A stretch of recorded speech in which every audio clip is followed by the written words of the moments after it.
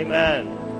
You know, I asked someone who attends the feast, I asked him, why do you keep on attending the feast? Ang sagot niya sa akin, because the feast reminds me that I have more blessings than problems.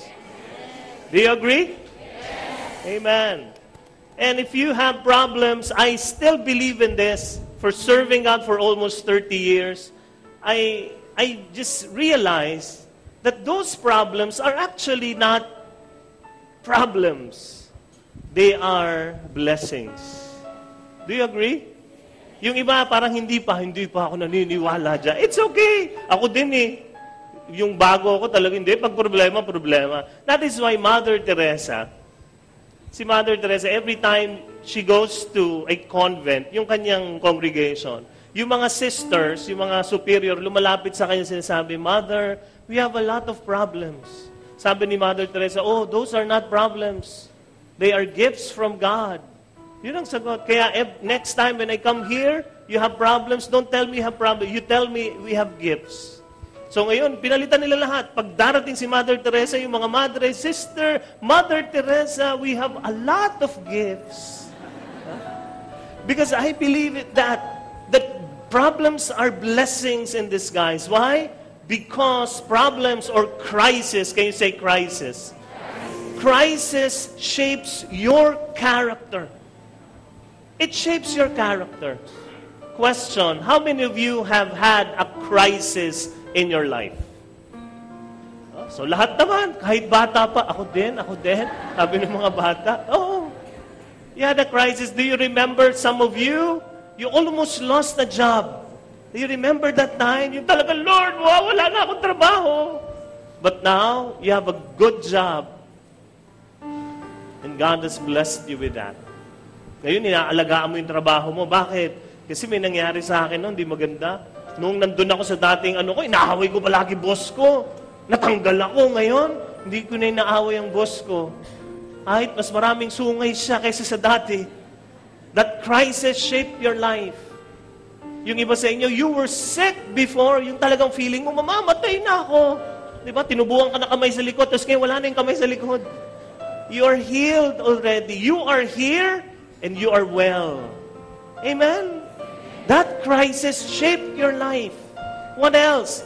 Siguro yung iba sa inyo, you were broken-hearted. Tama ba? Tingnan niyo yung katabi niyo, baka siya yung pinag-uusapan natin. No? Broken-hearted. Siya ba ang pinag-uusapan natin? Naalala mo, when you were broken-hearted, anong sabi mo, hindi ka makatulog, umiiyak-iyak ka. Diba? Tapos ngayon, you are over him. Okay ka na. You survive. Tapos sinasabi mo, thank you, Lord! Buti na lang, hindi kami nagkatuluyan ng kambing na yan. Crisis shape your life. If you really think about it, every crisis you went through shaped who you are, shaped your character. You are now better, stronger, and wiser. Yes? Sabihin nyo nga, I am better. I am stronger. I am wiser. Sabihin nyo nga sa mga katabi niya, kaibigan nyo naman siya. Sabihin mo sa kanya, you are better. You are stronger.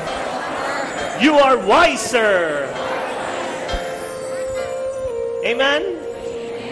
Let's come before our God who makes us better, stronger, and wiser. In the name of the Father, and of the Son, and of the Holy Spirit. Amen. Let us pray our favorite prayer here at the feast. Together, today I receive all of God's love for me. Today I open myself to the unbounded, limitless, overflowing abundance of God's universe. Today I open myself to God's blessings, healing, and miracles. Today I open myself to God's Word, so I would become more like Jesus every day. Today I proclaim that I am God's beloved. I am God's servant. I am God's powerful champion. And because I am blessing the world. In Jesus' name, amen. Amen. Thy word is a lamp unto my feet and a light unto my path. Let's read from Romans chapter 5. Can we read together? We can rejoice when we run into problems. Sabihin niyo sa katabi niyo yan. We can rejoice. Yes, we can rejoice when we run. But, just to be honest, I don't exactly rejoice when I am in trouble. Pag may problema ako, hindi ako weird, mga kapatid. Pareho lang tayo, umiiyak din ako. Kahapon may nakausap ako, sinabi niya sa akin, alam mo yun, nagka-problema ako, sama ng loob ko na, yung ganyan. Ikaw, pag nagka-problema ka ba, ano naramdaman mo? Sabi ko, pareho lang tayo. Nagulat siya sa akin. Bakit? Sa loob-loob niya, ba't nalulungkot din ako. I don't say, yes. Saya ko. Bakit? May sakit mga anak ko. Yes. Lumalakas ang immune system nila. Nalulungkot din ako. I'm troubled as well. I don't say, yay! Woo! Na-aksidente ako eh. I don't do that. Yung iba nadapa, ang cute. I don't do that. Pag nadapa ako, nasasaktan ako, napapahiya ako. I don't actually rejoice. Nasusunog bahay ko. Alam nga na bang nasusunog na, kumakanta pa ako eh. Let the fire fall. Hindi. Nako, iiyak ako niyan. But why is God telling us, rejoice when you run into problems? He isn't telling you to rejoice because of the problem. God is telling you to rejoice because of the purpose of the problem. Can you say purpose? Magdiwang ka sa dahilan ng problema mong yan. Magdiwang ka sa dahilan ng hirap na yan. Bakit? Because there is a purpose for your trial. There is a purpose for your crisis. I believe problems have many purposes. And I believe that one of the greatest purposes of problems is to shape our character. Let's read continually. Romans 5. They help us learn to be patient. And patience develops strength of character in us. And helps us until those are characters. Ano yan? Yung trust. There is hope. There is faith that is steady and strong. You know, I've come to a very big and disturbing realization for serving God for many, many years. This is big. Are you ready? This is disturbing. Are you ready?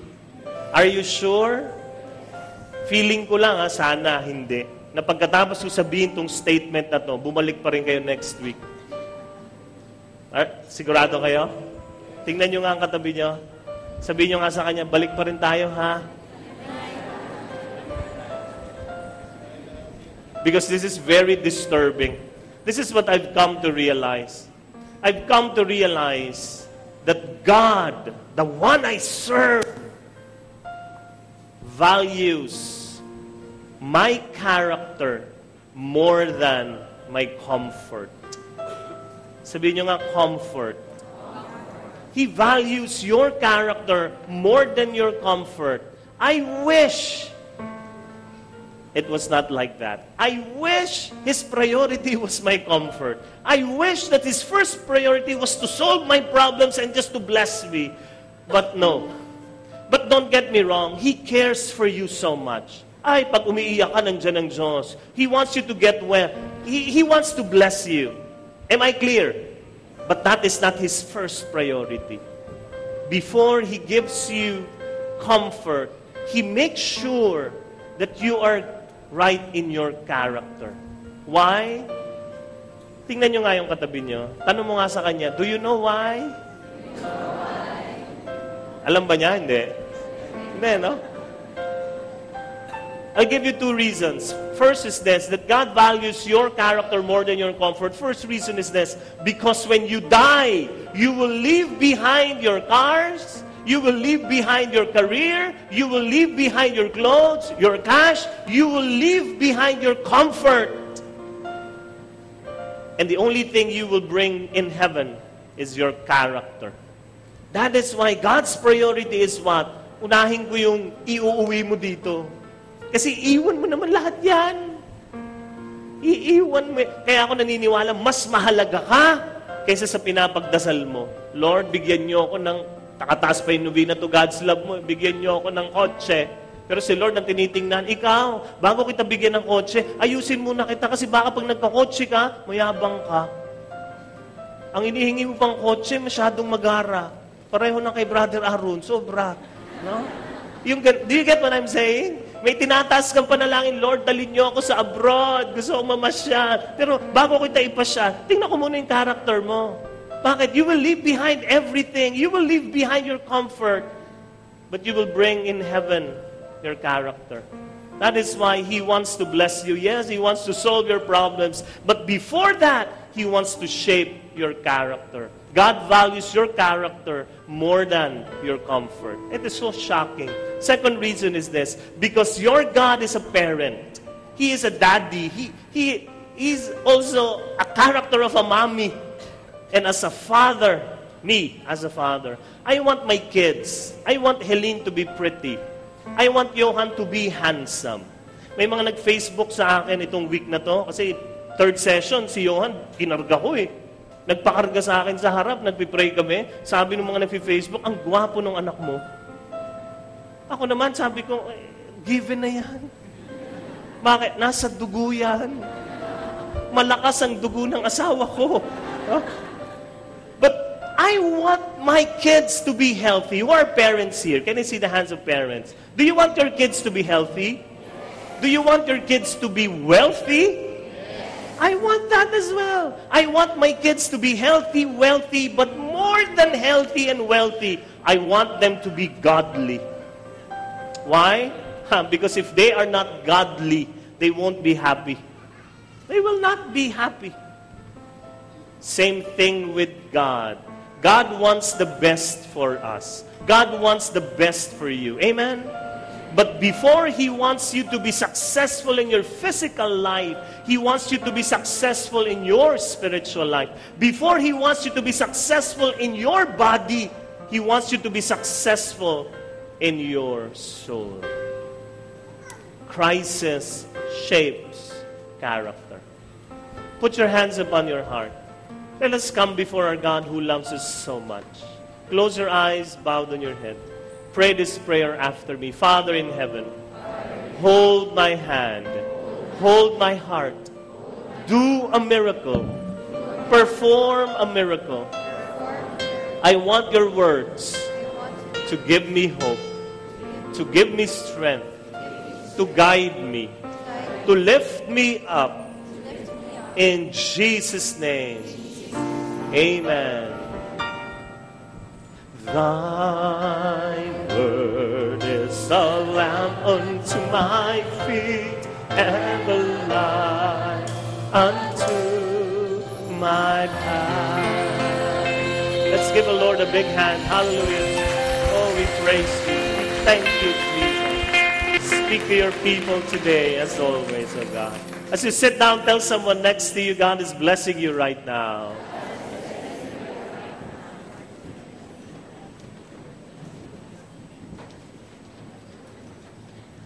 Talk number 3 of the series, Bounce forward. Can you say bounce forward? Can you tell your friend beside you, let's bounce forward? 3 things, my dear friends, that the crisis does to your character. First, a crisis diagnoses your character. It diagnoses your character. What is a character? Character is how you behave when life is very far from your imagination. Character is how you behave when everything is totally going wrong. Hindi yan yung, kasi yung character, lumalabas yan pag may crisis na. Hindi mo pwedeng sabihin, mabait siya. Tingnan mo ang bait-bait niya. Oh, pero pag inaway mo yan, parang Incredible Hulk yan. Diba? Magagalit yan sa'yo. O kaya yung Mr. I am very, very faithful to my wife. Talaga? Faithful ka sa asawa mo kasi walang nang-tempt sa'yo. Kasi pangit ka. Ha? Wala. Wala eh. Kaya hindi mo pwedeng sabing faithful ka kung ano. Walang temptation around. Crisis diagnoses your character. Let me give you an analogy. Crisis or your character is like a tea bag. Ito ang aking magic box. Ang character daw ay parang tea bag. Ano yung tea bag? Hindi ito, medyas to. No? Mali, hindi yan. A tea bag. Ayan. Ito. Ano yung tsaa? Hindi mo malalaman kung masarap to pag kahit amoy mo lang. Kasi halos lahat pare-parehong amoy. Kailan malalaman na masarap ang tsaang ito? If you dunk it in hot water, then you will know that this tea bag is really a nice tea bag, a delicious one. Pag pinasok mo na saan? Sa mainit na tubig. Your character will come out. If your character is dunked in hot water, how many of you feel that you are in hot water today? Who? How many? Talagang nandun ako sa crisis ng buhay ko ngayon. Sino may crisis sa inyo? Thank you. Then your character will be exposed. Sa opisina, talagang you are challenged. Itong mga kasama mo sa opisina, pinag-iisahan ka.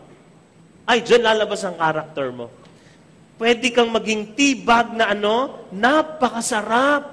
Ganda ng character mo. Isa kang medyas na pwede rin naman parang tibag. Di ba? Na walang kwenta. Your character will be diagnosed through your crisis. And my prayer for you is that you come out with a godly character. James chapter 1 verse 2 to 3 says, when you have many kinds of troubles, you should be full of joy. Because you know that these troubles tests your faith, and this will give you patience.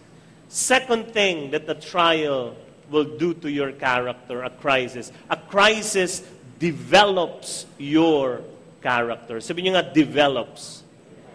Naalala ko yung pamangking ko. Nasa ka na, Epoy? Ayan, yung pamangking ko si Jeff. Yan lang ang isa kong pamangkin. Dalawa lang kayong magkapatid, isa lang anak niya.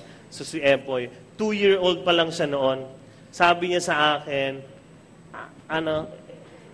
milk, humihingi ng gatas. Gatas, ganyan. Ang gatas noong ewan ko, nag-iba kami ngayon eh. Ang gatas noon, sa mainit na tubig, tawa ko eh, mainit na tubig. Tapos maghihintay yung bata kasi mainit pa. Tapos ibababad ko sa tabo. Ngayon, tap water na lang eh. Yun ang ginagawa ko sa anak ko. Pero kay Epoy, ilalagay ko talaga. Tapos siya, iyak ng iyak. Ganun ang ganun. Sabi ko, you wait, maghintay ka ha? Sabi ko, mainit. Ang gulo. Ingay, di ba? Gusto kong kunin yung medyas ko, pasok sa bibig eh, no? Pero ang ingay talaga, ang kulit, kinuha ko. Tapos, ayan, sige. Pagpasok niya, napasok. Init.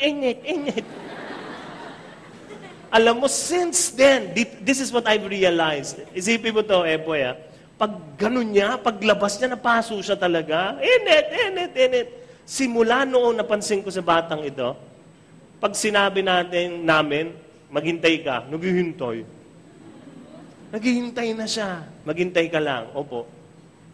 Hanggang lumaki. Bakit? Problems burn, my brothers and sisters. A crisis burns. It burns for a reason. It teaches you a lesson that you will never forget for the rest of your life. And that is what happened to Jeff, to Epoy. Nung binigay ko talaga, pag ganyan niya, init. Simula nun, lahat ng sabihin namin, maghintay ka, naghihintay na. Lalo na pag ako. Pag sinabi ko, maghintay ka, naghihintay. Because that is what a crisis will do to you. And this is what I've realized. You have to listen to me. This is very powerful. Tests are repeated until the lesson is learned. Umuulit yan hanggat di mo nagigets. Sabi mo sa katabi mo, hanggat hindi mo magets. Ito yun. Tests are repeated until the lesson is learned. So this is what I would like you to do. I would like you to look at your life and see If you're undergoing a trial right now, and look at your trial, if it looks familiar, parang nangyari na sa akin to You have to ask yourself a question. Why did this trial reappear? Bakit bumalik? Malaking possibility you haven't learned your lesson yet. Hindi mo pa rin nakuha. May student ako sa Binild. Every term, naging kaibigan ko na yung student Every term, class record, class giving day, magkikita kami niyan. Tapos tatanungin ko sa kanya, kumusta ka? Sir, baksak na naman. Baksak ka na naman. Ilang baksak mo ngayon? 5 subjects. 5 subjects? Ilan ang subject mo? 7. Talaga? Next term, magkikita kami. Kumusta ka na? Sir, baksak na naman. Ilan? 4. 4. 4. Ganyan. Bakit? Ganun. Ilan subject mo? 6. Ganun. After ilang terms, nagkita kami ulit. Kumusta ka na? Sir, ito ulit. Baksak na naman. Every term, baksak. Ilang baksak mo ngayon? 2, sir. At least 2. Ilang kinuha mo subject? 3. Hindi natututo. Bakit? Paulit-ulit yung lesson. May isang babae, ang ganda-ganda, broken-hearted palagi. Bakit? Kasi lahat ng boyfriends niya, member ng Jerks of the United Society of the World. Mga jerks, alam mo yun, yung walang kwentang boyfriend. Bakit yan na naman? Walang kwenta yan. Pagkatapos sasaktan, hanap na naman ng walang kwenta. Hindi natututo. Bumabalik. If you don't get the lesson, the test will be repeated. It will come back. Sikuhin nyo nga yung katabi niyo. Sabihin nyo nga sa kanya, get the lesson. Get the lesson. You know, I have a formula for trial. This is my formula for trial. Gusto kong ituro sa inyo. Dahil mahal ko naman kayo, I would like you to go to trial as fast as you can. Okay? Pinakamabilis na pwede niyong gawin sa trial. Kasi may trial, may crisis, because that crisis wants to shape you. You have to undergo that as fast as you can. And this is my formula. Question, how many of you would like to know how to make your trial as short as possible? Sige nga. Okay. Tuturo ko sa inyo ang aking formula. This is my formula. To get the teaching of that trial, you have to get that without the trial. You got it? Get the teaching of that trial without undergoing the trial. Hindi ka nadadaan. Paano yan? Learn from others. Si Epoy, yung pamangking ko, may pinsan yan. Nung nalaman niya na napaso sa gatas si Epoy kasi nagmamadali, alam mo yung pinsan na yan? Hindi na hihingi at di na magmamadali. Natuto siya kanino? Sa pinsan niya, napaso. Kaya ako, pag may hiningi ako at sinabi sa akin, wag, hindi ako muna, mamaya na lang. So this is what you do. When people come to you and they will tell you their story, listen to them. And then ask them, how did that happen? Paano nangyari yan? Bakit ganito na? And then learn from what they're telling you. And then you skip that trial. You learn from the trials of others. That's my formula. Para hindi ko nadaanan tong problema na to, matututo na lang ako dito sa mga kinakounsel ko.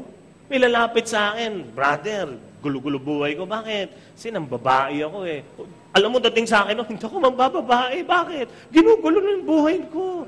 Ginulo nga buhay niya, ba't ako mambababae? You get what I'm saying? It's the same with you. Makinig kayo, tingnan niyo yung mga kapitbahay niyo. Bakit narimata yung bahay nila? Ay, kasi hindi sila yun. I will learn from them. Hindi ko gagawin yun. Pero huwag nyo na ipagkalat. Huy, baksak sila, na. Hindi, iyon na lang. But learn from them. Scripture says in Proverbs, sometimes it takes a painful situation to make us change our ways. Third thing that a crisis will do to your character is this. A crisis defends your character. Sabihin nyo nga, defends. Sabihin nyo nga sa katabi nyo, defends. This is important. A crisis humbles you. A crisis brings you closer to God. When life is smooth, maganda ang buhay, you know what happens to you? You become very proud and sometimes you shy away from God. Pero pag dumating ang krisis, tingnan mo, nasaan ka? Nakaluhod sa harap ng Diyos. Kaya it defends you. Bakit? It brings you closer to your God. I would like you to do an experiment. Kaya nyo kaya ito? Sabihin nyo na lang sa akin, kaya ko. Ayan. Madugo ng konti ha, mabasa itong experiment na to. Ipasok nga natin yung props ko dyan. Itong una kong phase 1, this is what I would like you to do. Phase 1 is, I would like you, doon sa bahay ninyo, ito ang gawin nyo, doon sa mga blankong lugar, lalo na pag umulan na. Pag umulan na, itong gusto kong gawin nyo, manghuli kayo ng isang palaka. Palaka, ha? Manghuli kayo ng palaka. Bahala na kahit saan, basta makahuli kayo ng palaka. Tapos, ang gawin nyo, pag may palaka na kayo, magpainit kayo ng tubig. Dapat kumukulong tubig, ha? Pakuluan nyo yung tubig. Kumukulo na. Pag kumukulo na, step 3, itapon nyo yung palaka sa loob. Magugulat nga lang kayo kasi yung palaka pag tinapon nyo, anong gagawin niya? Tatalon yan. Tatalon niya. Matutroma ito. Tapos pag nakuha nyo, kailangan alagaan kasi kailangan siya mag-psychotherapy para mawala yung kanyang lungkot sa buhay na ginawa mo. Ha? Yun ang phase 1 of the experiment. Okay? Kuha ka ng palaka, pakulo ka ng tubig, tapos itapon mo. Pagtapo, tatalon yan. Tapos i-therapy mo to. Ha? Ito ang phase 2. Are you ready for phase 2? Yes? Phase 2 is this. Kunin mo rin siya ulit. Kunin mo siya. Kaya lang, ang gawin mo ganito. Yung tubig, huwag mong pakuluan. Maglagay ka lang ng tap water. Step 2, put tap water here. Dito sa pot na ito. Tapos itong palaka, kahit paano, magaling-galing na siya konti, ilagay mo ngayon siya dyan sa may tap water. Ayan na. Magugulat ka. You will notice this. Alam niyo ginagawa ng palaka? Lumalangoy. Ayan, lalangoy-langoy yan. Grabe, magbabackstroke, ganyan, no? Sisisid yan, no? Magugulat ka, parang ang galing lumangoy. Bakit? Nag-aral sa Bert Losada swimming pool yan, swimming school. Diba? Si Anthony, fees attendee ng Alabang yan. Natuto yan kay Bert Losada. Ang galing-galing, oh. Ganyan. Tapos habang lumalangoy-langoy siya, buksan mo to. Tapos dahan-dahan mo siyang ilipat dito. No? Yan. Tapos ilagay mo lang tong burner mo, medium. Medium lang, wag todo. Konti lang. Magugulat ka. Habang umiinit ito, magugulat ka sa kanya. Nag-freestyle. Freestyle. Lumalangoy pa rin. Hindi tumatalon. Lumalangoy pa rin. Tapos, dahil nag-freestyle siya, may maririnig ka sa kanya. Parang kumakanta. Bakit ngayon ka lang dumating sa buhay ko? Freestyle song din yun no? Kaya, grabe to, ano? Tapos mamaya, habang umiinit na, lumalabas na yung usok, mapapansin nyo, parang inaantok na siya. Hindi na siya masyadong lumalangoy. Maya-maya, you will realize, itong palakang ito, hindi na niya kailangan ng psychotherapy. Bakit? Patay na siya. Naluto na. That's phase 2. Phase 3, ganyan pa rin. Kuha ka lang ng carrots, mga gulay, tapos lagay mo. May pagkain ka na mamaya, ano? But you get what I'm saying? Crisis is this. Crisis is you being dropped in the boiling water. Ang krisis ganyan, itinapon ka sa kumukulong tubig, pero pagtapon sa'yo, anong ginawa mo? Shoo! Talong ka kagad. Bakit? Because that is what a crisis will do to your life. It will wake you up. Crisis will do that. It wakes you up. Kaya it defends your character. Pag may dumating dyan, lalabas yan. Yun ang trabaho ng krisis. Hindi pwedeng nandiyan ka, tapos ang krisis mo, wala naman, ako mamamatay. Kaya crisis will defend you. You get it? Crisis will shape your character. I would like to end with a story. Can I ask you to stand up? I would like to end with this. This is a story about a mother and a boy. Itong mother and a boy, they went to a farm. Punta sila sa farm. Tapos while on the farm, the boy said, "Mom, I'm going to swim dito sa river, sa swamp." "Oh, sure, just take care, okay?" Tapos nakikita naman niya yung anak niya. So lalangoy-langoy yung bata, langoy-langoy. Tapos maya-maya konti, yung mami nang laki yung mata kasi malayo-layo siya konti. Takbo yung mami sa anak. Bakit? Nakita niya, there was an alligator rushing through to her boy. Alligator. Sigaw siya, "Anak, lumabas ka dyan!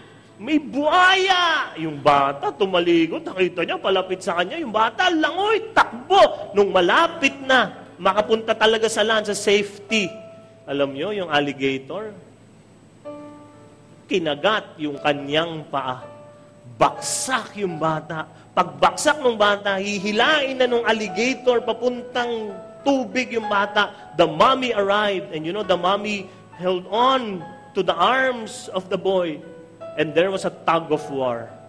Hihilaan sila. Tug of war. Grabe, alam nyo, the alligator was so strong. But the mommy, her love won't let go. Hindi siya papayag. Hawak siya talaga. Labanan sila doon. Mga ilang minuto naglalabanan. Yung bata, iyak na. Halos mahimatay na sa sakit. And then a man driving a truck saw what's happening, went down with a rifle, shot the alligator. And the boy was saved. And the boy went to the hospital. After weeks of recuperating,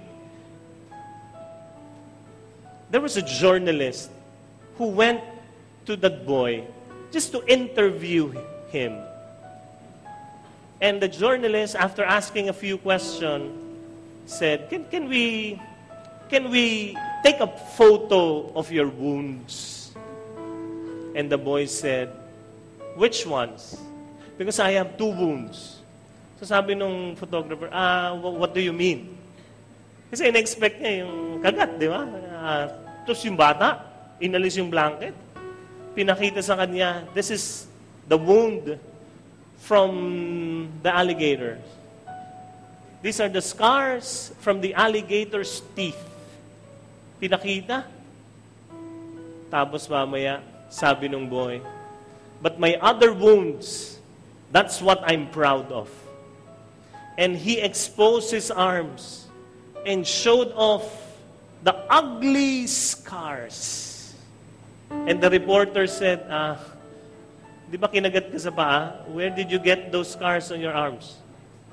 The boy smiled and said, "My mother's fingernails that dug deep into my skin. Ito yung kapit ng nanay ko. Ito yung sugat ng kapit ng nanay ko sa akin. Because my mother would not let me go. And these are the scars I am proud of. Because they are scars of love."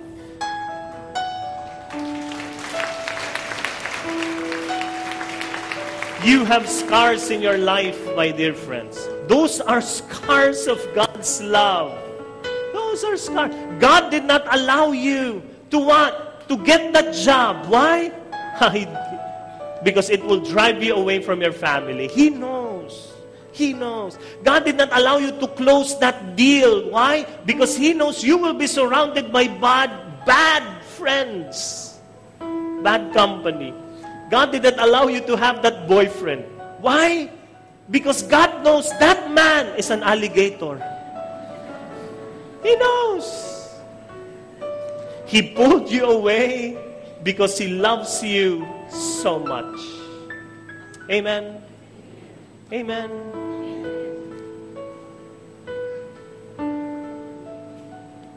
He did not allow your enemy to pull you away. Right now, you have scars in you that hurt so deep, but you're alive. You are alive. You are closer to God. Your character is shaped. I would like you to thank God for that. Amen? Amen? My dear friends, nothing will keep you away from Him. Nothing. Hindi siya papayag mawalay ka sa kanyang piling. Nothing, my friend, will keep you away from your God. No walls are strong enough to keep me from your side. No sea is wide enough to keep me far away from you. And I will climb the highest mountain if that is all it takes. I live to worship you. I live to worship you. Can you lift your hands like this to God? He is holding your arms right now. Because He will not let go. He will not let you go. Because He loves you so much. You have scars, yes. But those scars are scars of love. Just hold on to your God. He desires what is best for you. And as you hold on to your God, I would like you to pray this prayer. Father in heaven, I surrender my life to you. I have gone through problems. I have scars in my life. The scars tell me that you didn't let go of me because the enemy is going to swallow me up. It could have been so much worse, but you held on to me. I am here in front of you to say thank you for not letting go. Oh, yes. Yes. Yes. And I will not let go as well, oh God. I will hold on to you. I will. I will, oh Jesus. Sing with me this song. No walls are strong enough to keep me from your side. No sea is wide enough to keep me far away from you. And I will climb the highest mountain if that is all it takes. I live to worship you. Oh, let's just worship the Lord. Worship Him. Hallelujah. Sing the whole song. The whole song. Thank you, Jesus. Hallelujah. Lord, you are my hiding place. Lord, you are my safe refuge. In every heartache and in every pain, in my life your love will reign, and I'll forever live in your embrace. Lord, I am forever yours. In my heart all I desire, every breath from me will worship you. My heart it sings of praise to you. My soul will find rest in you alone. No walls are strong enough to keep me from your side. No sea is wide enough to keep me far away from you. I will climb the highest mountain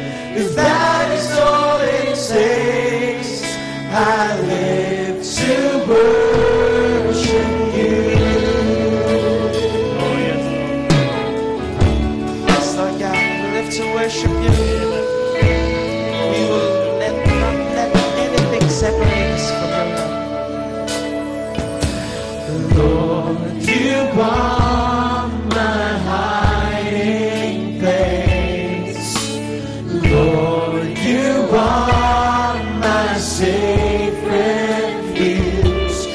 Every breath from me will worship you. My heart sings on praise to you. My soul will find rest in you alone. No walls are strong enough to keep me from your side. No sea is wide enough to keep me far away from you.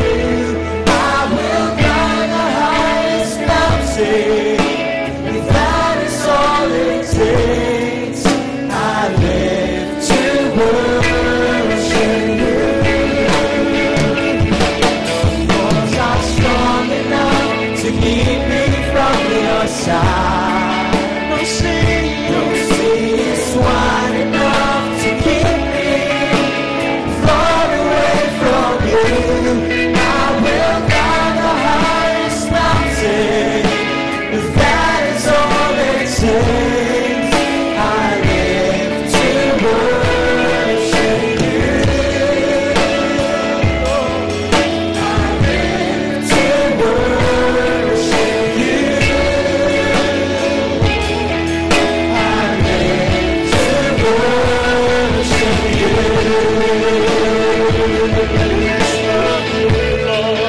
You are God, you are King, you are my Lord, you are my Lord, my Comforter, my Deliverer, my Healer. You are Jesus, my own.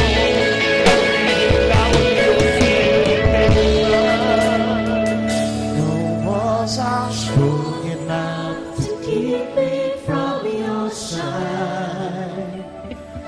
No sea is wide enough to keep me far away from you. I will climb the highest mountain. If that is all it takes, I live to worship you. No walls are strong enough to keep me from your side. No sea is wide enough to keep me far away from you. I will climb the highest mountain. If that is all it takes, I will climb the highest mountain. If that is all it takes, I will climb the highest mountain. If that is all it takes, I live to worship you. I live to worship you. I live to worship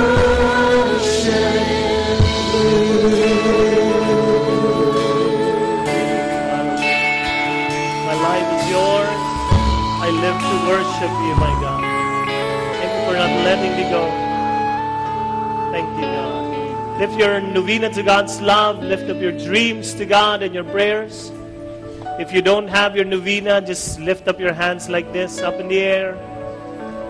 And let me pray for you. Father in heaven, I pray, I believe that you would like to bless me. And I also believe that your priority is my character. If these dreams, these prayers will not bring me closer to you, don't say yes to them, oh God. Mas nauunawaan niyo, Panginoon. Mas alam niyo ang mabuti sa akin. But I still lift them up to you. And I believe, oh God, that your version of my dreams, they are better than mine. And so I pray that your version will be fulfilled. I claim this in Jesus' name. Amen. Amen. Hallelujah. Thank you, Jesus. Holy Spirit. Glorify you. From the crisis, God shapes us and brings out our character. Let's not bounce backward. In crisis, let us bounce forward. Yung mga katabi nyo, may krisis sa buhay yan. Dumaan yan sa krisis, sa hirap ng buhay. Nasa mainit na tubig yan ngayon. Sabihin nyo nga sa kanya with comfort. Comfort them, give them an embrace, hug them, shake their hands. Tell them, you will bounce forward.